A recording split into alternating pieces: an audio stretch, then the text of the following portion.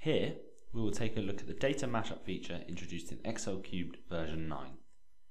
In this example workbook, we've got a second worksheet which contains some initial stage forecasting information held solely in Excel. Our cube has the actual sales data and we'd like to bring these together for further analysis, so we'll do that now.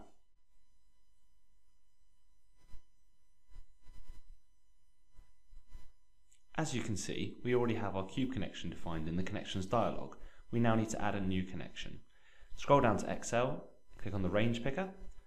We'll then point it to the range of data in our Excel forecast tab. We click OK, and then we OK that again. And as you can see, we now have a cube connection and an Excel data connection. Finally, we need to join these two connections.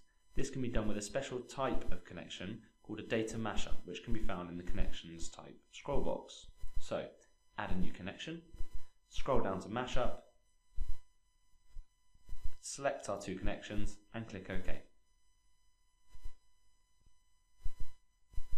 When I then add a grid to the Mashup connection, we will be presented with a dialog where we need to define what information is being returned from our selected connections. First of all, we'll define the cube query. We'll put calendar date on rows and then select the calendar year level.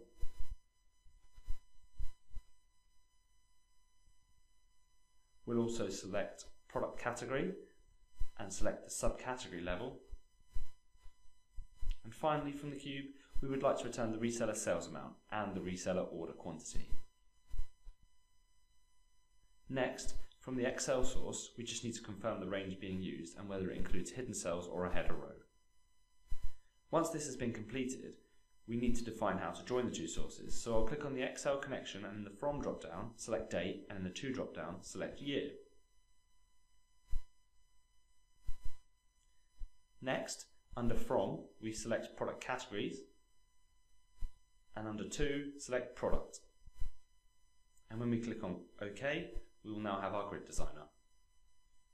We'll put measures onto columns, and then we can choose order quantity and sales amount from the cube and the forecast data from the Excel workbook. We'll put year onto the filter and product categories onto rows. For the year, we'll start with 2012 and then we'll click OK. And there we have our grid combining the two sources. I can change the year to 2013.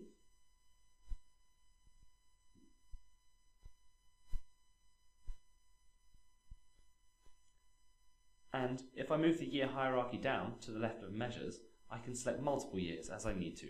So in this case, we'll pick 2012 to 2014.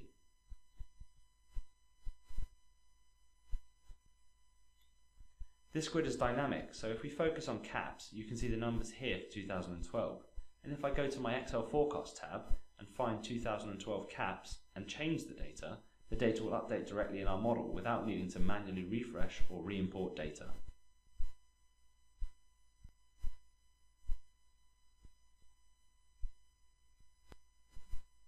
So, that's a simple example of how we can merge data from Excel and from analysis services, but the approach is similar for any two supported data sources.